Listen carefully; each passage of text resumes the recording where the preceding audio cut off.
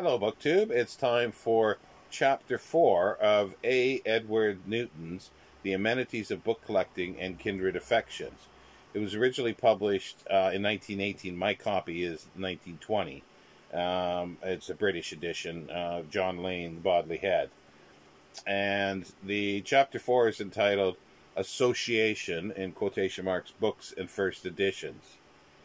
And it goes...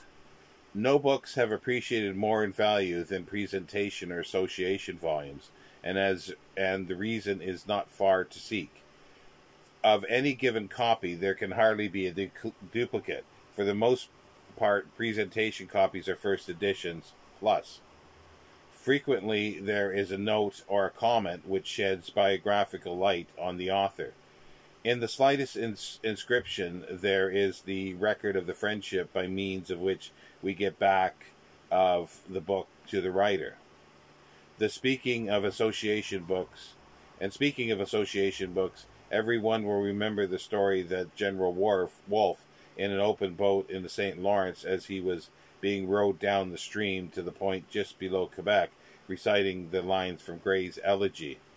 The boast of heraldry, the pomp of prow, and all that beauty, all that wealth e'er gave, await alike the inevitable hour, the paths of glory led but to the grave.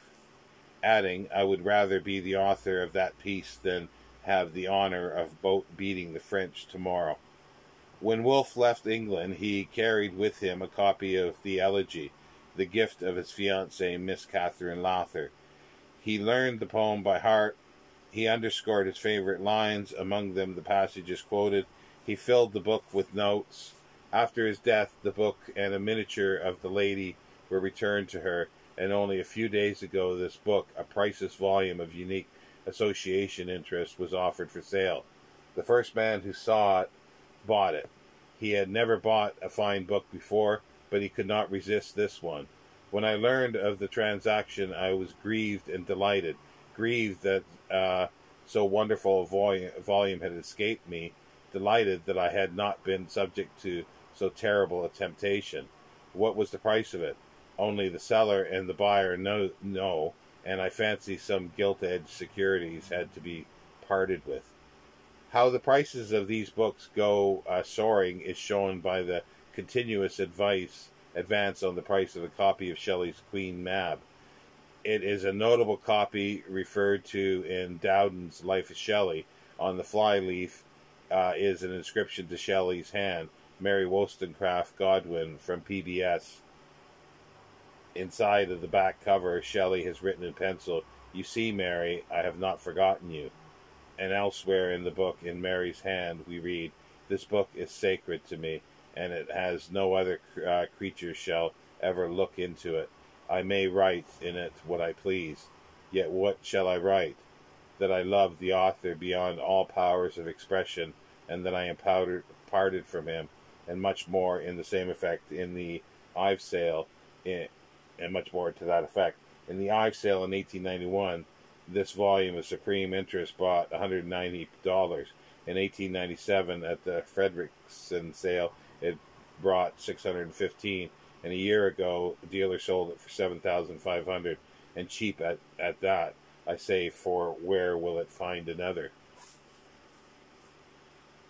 I have before me a copy of Stevenson's Inland Voyage, pamphlets aside, which by reason of their manner of publication are now rare. It may be said to be the author's first book. It has an inscription, "My dear Cummy, if you had not taken so much trouble with me all those years of my childhood, this book would never have been written. Many a long night you sat up with me when I was ill. I wish I hope by way of return to amuse a single evening for you with my little book. But whatever you may think of it, I know you will continue to think kindly of the author." And there's the inscription he shows there, a facsimile. But whatever, yeah, I think I thought when I gave $400 for it that I was paying a fabulous price. But as I have since been offered twice that sum, Rosenbach evidently led me let me have a bargain. He tells me that it was good business sometimes to sell a book for less than it is worth. He regards it as bait. He angles for you very skillfully, does Rosie, and lands you, me, every time. A Child's Garden of Verses is another book which was doubled in value 2 or 3 times in the last few years. Gabriel Wells now offering a copy with a brief inscription for $300, having sold me not long before for twice this sum a copy in which Stevenson's writing is mingled with the type of the title page, and it reads, Robert Louis Stevenson, his copy of A Child's Garden of Verses, and if it is in the hands of anyone else, explain it who can, but not by the gift of Robert Louis Stevenson. And there's the title page. That Stevenson afterward changed his mind and gave it to E.F. Russell with hearty goodwill is shown by another inscription. This copy was purchased at the sale for the British Red Cross in London shortly after the outbreak of the war. It may be some time before it is worth what I paid for it, or the price may look cheaper tomorrow. Who shall say?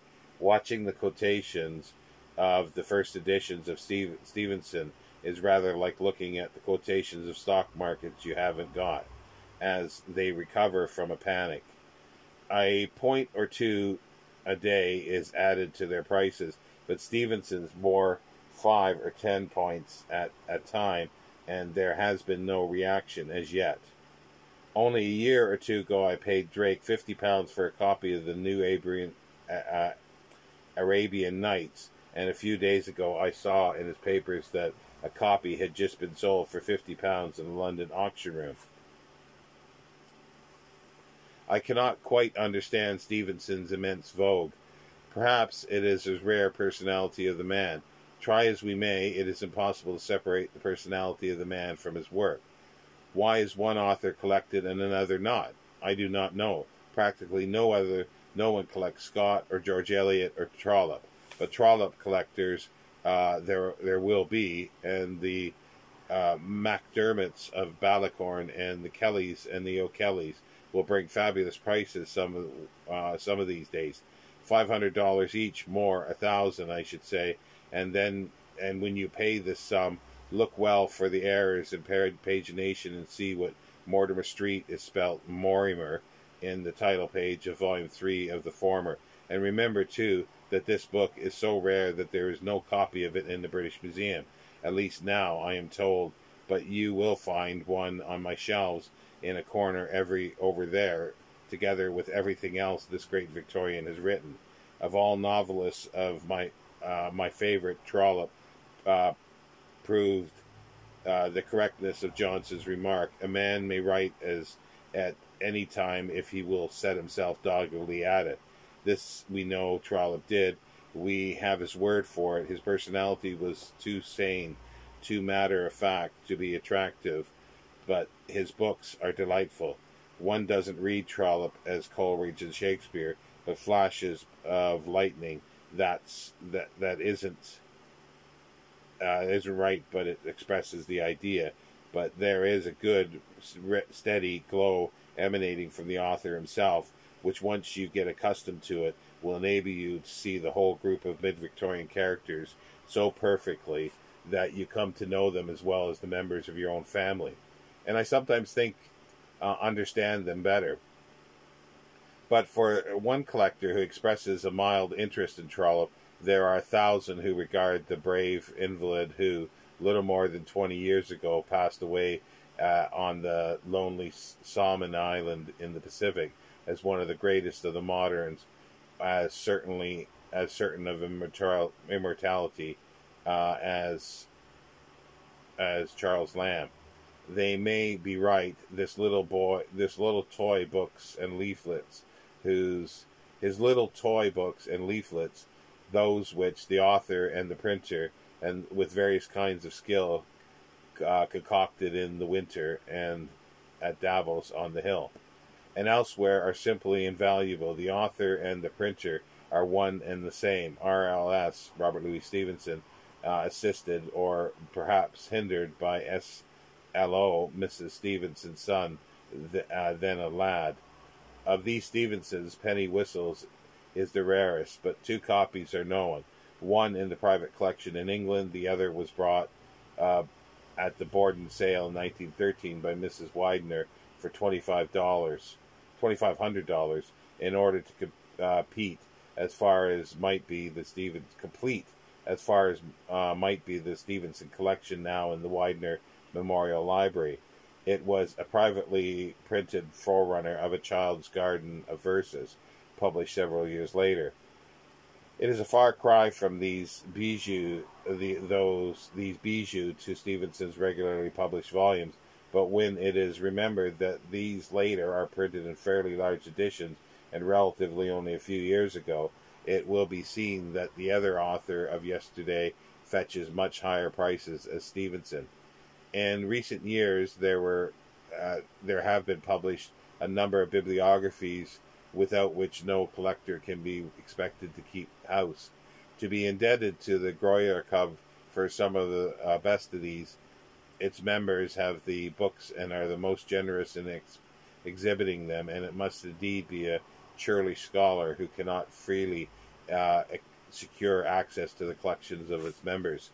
Aside from these 3 volumes entitled Contributions to English Bibliography, published and sold by the club, the handbooks of the exhibitions held from time to time are much sought for the wealth of information they contain. The club's librarian, Miss Ruth S. Granis, worked in cooperation with the members, is largely responsible for the skill and intelligence with which these little catalogues are compiled. The time and amount of painstaking research which enter into the making of them is simply enormous. Indeed, no one quite understands the many questions which arise to vex the bibliographer unless they have attempted to make for themselves even the simplest form of catalogue. Over the door of the room in which they work should be inscribed the text, Be sure your sin will find you out. Some blunders are redeemed by the laughter they arise. Here is a famous one. Shelley, Prometheus, Unbound, etc. Shelley, Prometheus, Bound in all of Morocco, etc. But for the first part, the lot of the bibliographer, as Dr. Johnson said, of the dictionary maker, is to be exposed to censure without hope of praise. That Oscar Wilde continues to interest the collector is proved, if proof were necessary, by the splendid bibliography by Stuart Mason in 2 large volumes. Its editor tells us that it is the work of 10 years, which I can readily believe, and Robert Ross Wyde's literary executor says in the introduction that it is turning over the proof for 10 minutes. He learned more about Wilde's writings than Wilde himself ever knew. It gave me some pleasure when I first took the book up to see that Mason had used for his frontispiece the caricature of Wilde by Aubrey Beardsley, the original of which now hangs on the wall near my writing table, together with the letter from Ross in which he says, from a technical point of view, this drawing is interesting as showing the artistic development of what afterwards was called the Japanese method in the Salome drawings.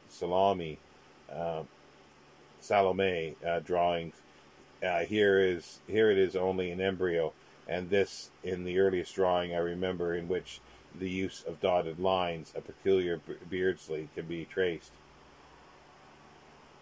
Another favorite bibliography is that of Dickens by John C. Eckel. His first editions of Charles Dickens is a book which no lover of Dickens, and who is not, can be without. It is a book to be read as well as a book of reference. In it, Mr. Eckel does one thing, however, which is, from its very nature, hopeless and discouraging. He attempts to indicate the prices of which first editions of this favorite author can be secured at auctions or from dealers in London and this country. Alas, alas, while waiting to secure prizes at Eckel's prices, I have been then soaring I have seen them soaring in figures undreamed of for a few years ago. In his chapter, The Presentation Copies, he refers to a copy of Bleak House given by Dickens to Dudley Costello. Some years ago, he says, it sold for $150. 18 months later, the collector resold the book to the dealer for $380, who made a quick turn and sold the book for 10% in advance, or $418. These figures Mr. Eckel considers astonishing. I now own the book, but it came into my possession at a figure considerably in excess of that name.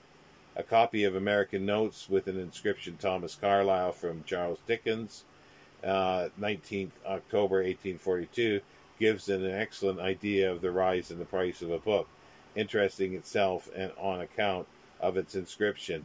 At auction in London in 1902, it sold for £43. After passing through the hands of several dealers, it was purchased by A.E. Alice in Milwaukee, and at a sale for his books in New York in 1912, it brought by George D. Smith for $1,050. Smith passed the book to Edwin W. Cogswell, but its history is not yet at an end.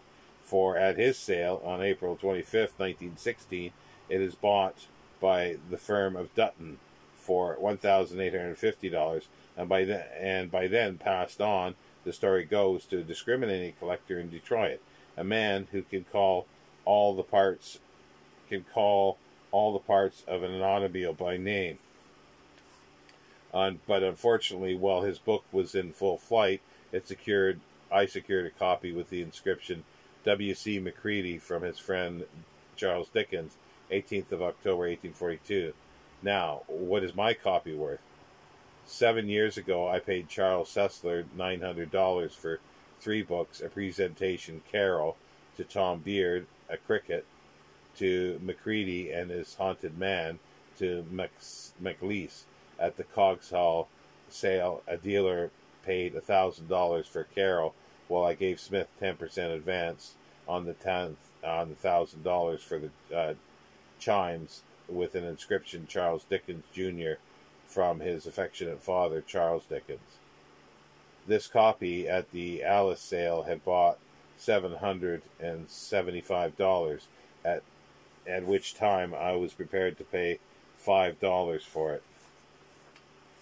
I always returned from all these all-star performances depressed in spirit and shattered in pocket.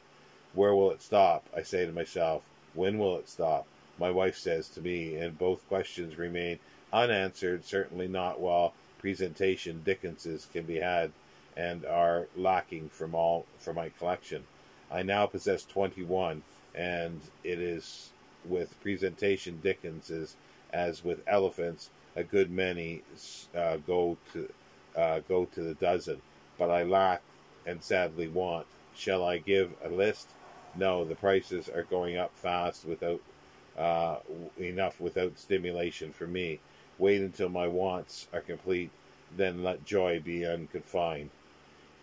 A final word on Dickens. The prices are skyrocketing because everyone loves him. Age cannot wither, nor custom stale his infinite variety. As a great creative genius, he ranks with Shakespeare. He has given pleasure to millions. He has been translated into all languages of Europe. Pickwick, it is said, stands forth in circulation among English printed books, being exceeded only by the Bible, Shakespeare, and the English Prayer Book.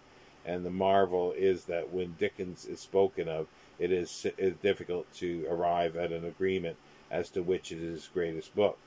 But this paper is supposed to relate to prices rather than to books themselves. Other seductive arguments having failed, one sometimes hears a vendor of rare books add it is in his most convincing manner that you couldn't possibly make a better investment. The idea, I suppose, is calculated to enable a man to meet his wife's reproachful glance, or something worse if he returns home with the book under his arm. But when one is about to commit some piece of extravagance, such as buying a book for which one already has several copies, one will grasp at any straw, and more as so as there may be some truth in the statement. There are, however, so many good reasons why we should buy rare books, and it seems a pity ever to refer to the least of them. I am not sure that I am called on to give any judgment to the matter, but my belief is that the one best and sufficient reason for a man to buy a book is because he thinks he will be happier with it than without it. I always question myself at this point, and another which presses it closely. Can I pay for it? I confess that I do not always listen to so attentively for the answer to the second question, but I try to live as to be able to look my bookseller in the eye and tell him where to go. I govern myself by a few rules, but this is one of them: never to allow a book to enter my library as a creditor. Un livre est un ami qua ne change jamais. I want to enjoy my friends whenever I am with them. One would get very tired of a friend every time one met him. He should suggest a touch or $50 or $500.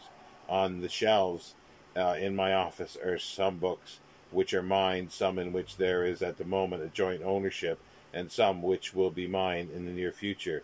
I hope, doubtless in this hope I am not alone, but the books on the shelves around the room in which I write are mine, all mine.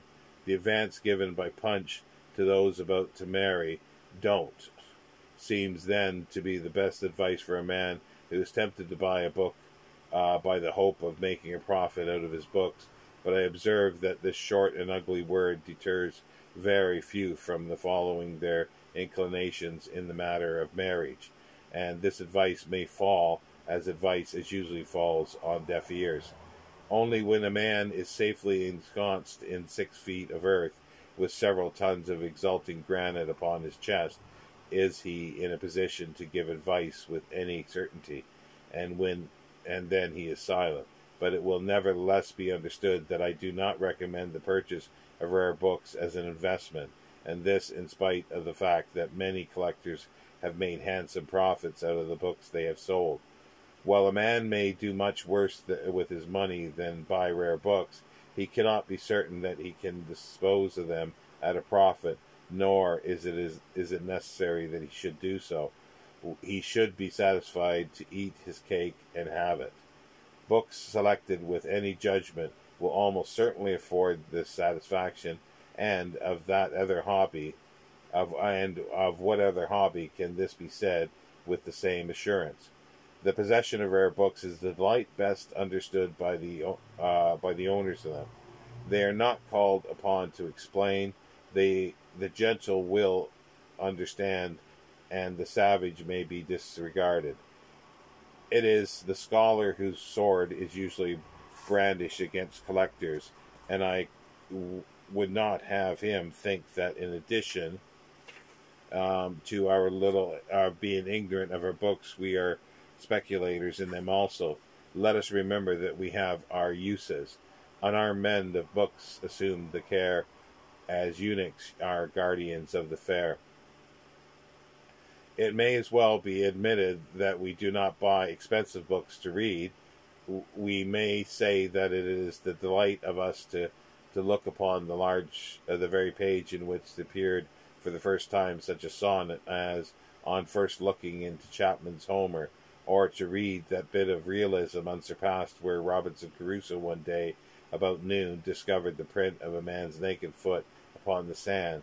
But when we sit down with a copy of Keats, we do not ask for a first edition, much less when we want to live over again the joys of our childhood. Do we pick up a copy of Defoe, which would be a fine of £1,000? But first editions of Keats' poems, 1817, in boards, with the paper labeled, if possible, and Defoe unwashed in a sound old calf binding, are good things to have. They are indeed a joy forever, and will never pass into nothingness. I cannot see why the possession of fine books is more reprehensible than the possession of valuable property, of any other sort. And speaking of books as an investment, one implies first editions. First editions are scarce.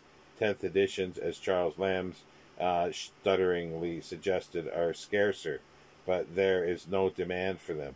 Why then first editions? The question is usually dodged, and the truth may well be stated.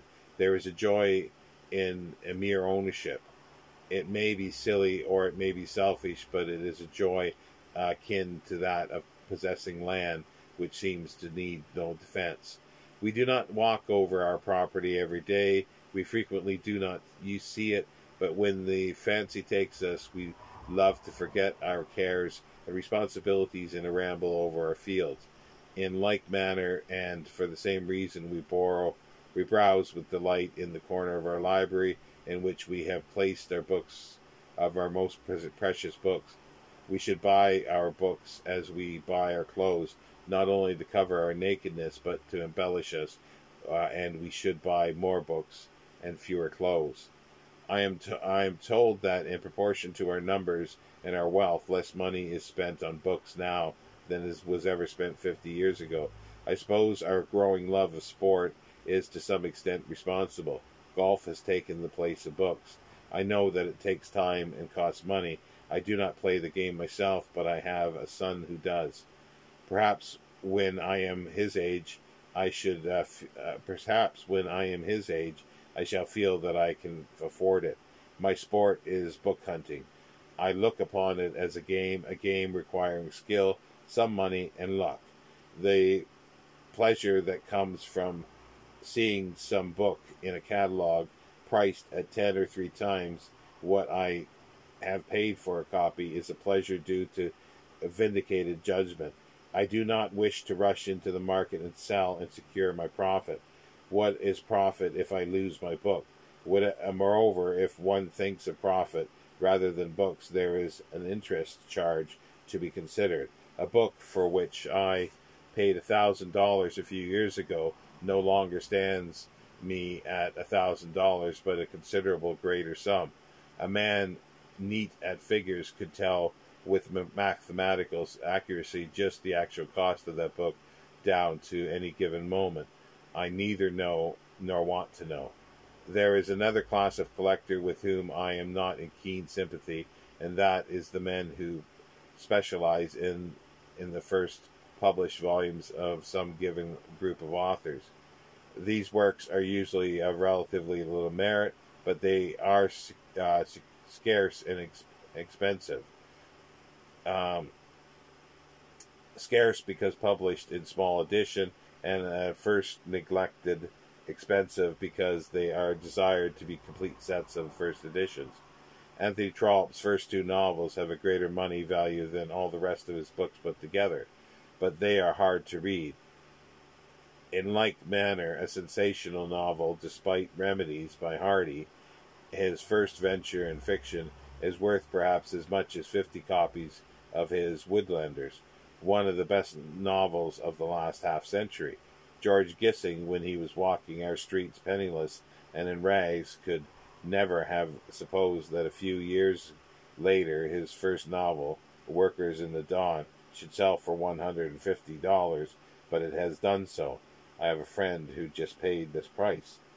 Just here, I would like to remark that for several years I have been seeking, without success, a copy of the first edition of the very remarkable book Samuel Butler's The Way of All Flesh. Booksellers who jauntily advise any book got will please make a note of this one. Nor do I think it necessary to have every scrap, every whiff and trace of any author, however much I may esteem him. My collection of Johnson is fairly complete, but I have no copy of Father Lobo's Abyssinia. It was an early piece of hack work, a translation from the French for which Johnson received £5. It is not scarce. One would hardly want to read it. It was the recollection of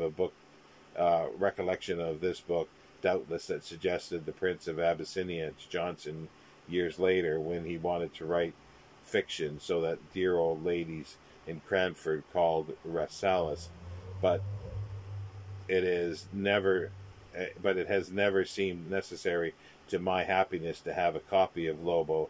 On the other hand, I have stocked Rasselas pretty considerably and could supply any reasonable demand. Such are the vagaries of collecting. Only once, I think, have I been guilty of buying a book I did not particularly want because of its speculative value. That was when I stumbled across a copy of Woodrow Wilson's Constitutional Government in the United States with a long inscription to its author's cursive hand. Even in this case, I think it was my imagination rather than avarice that led me to pay a fancy price for a book someday when I am not among those present will fetch as many thousands as I paid hundreds. In 1909, when the inscription was written, an author was a relatively unimportant man. Today, he is known throughout the world and is in a position of influence. Its destinies as no other man has ever been. No paper dealing with the prices of books would be complete without a remark that condition is everything. Any rare book is immensely more valuable if in very fine condition. Imagine for the moment a book worth, say, $600 in any condition, for example, The Vicar of Wakefield, and then imagine, if you can, a copy of this same book in boards uncut. Would $2,500 be too high for a price for such a copy? I think not. Another point to be remembered is that the price of a book depends not only on its scarcity, but also on its universality of the demand for it. And once again, I may take The Vicar as an example of what I mean. The Vicar is not a scarce book, far from 600 to 800 copies, dependent upon condition. One could, I think, lay his hands on as many as 10 copies in as many weeks. It is what the trade call a bread and butter book, a staple. There is always a demand for it and always a supply at a price. But try to get a copy of Fanny Burney's Evelina, and you may have to wait a year or more for it. It was the first book of an unknown young lady. The first edition was very small.